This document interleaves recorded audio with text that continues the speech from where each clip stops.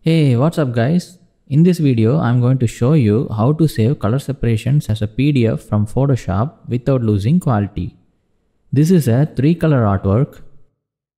I have separated the colors and put them in separate layers and turned the colors into black and added the registration marks and created the text layers for the color names as well.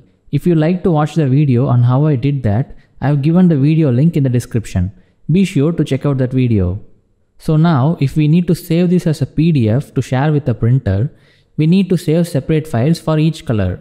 There are 3 colors, so we need to save 3 PDFs. So I'll first duplicate the document 3 times by going to Image, Duplicate, Image, Duplicate. Now I'll select the first document.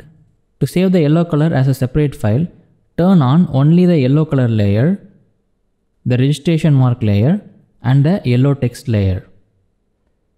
So I'll turn these 2 layers off. Now delete the remaining layers as it will only increase the file size. We don't need that.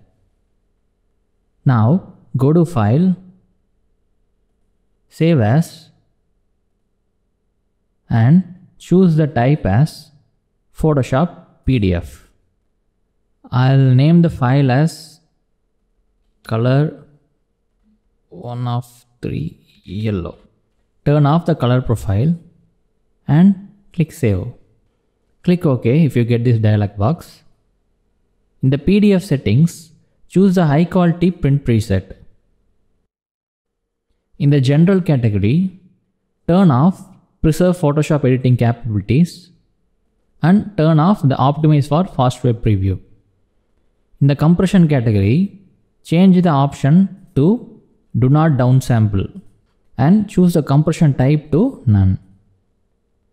In the output, choose the color conversion to No Conversion and don't include profile. As we'll be using these settings again and again, let's save this as a preset. I'll hit Save Preset. I'll name it Film Positives PDF and save the PDF. Now that I have saved this yellow color as a PDF, I'll close this document. Choose No if you get this dialog box. Now I'll repeat the same steps to save the next color, blue.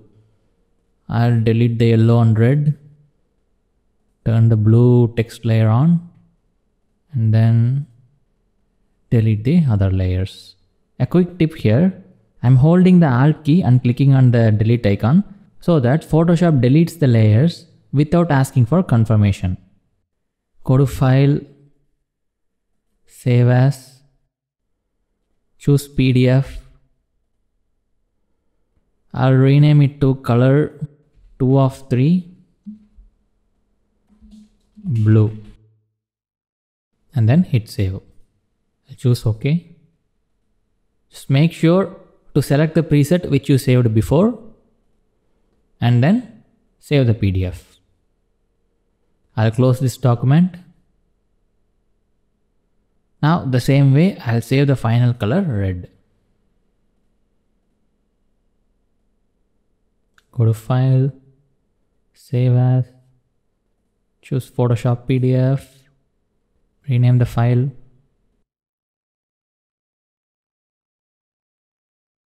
Select the preset and then save. I have opened one of the saved PDFs. Let's zoom in and check the quality.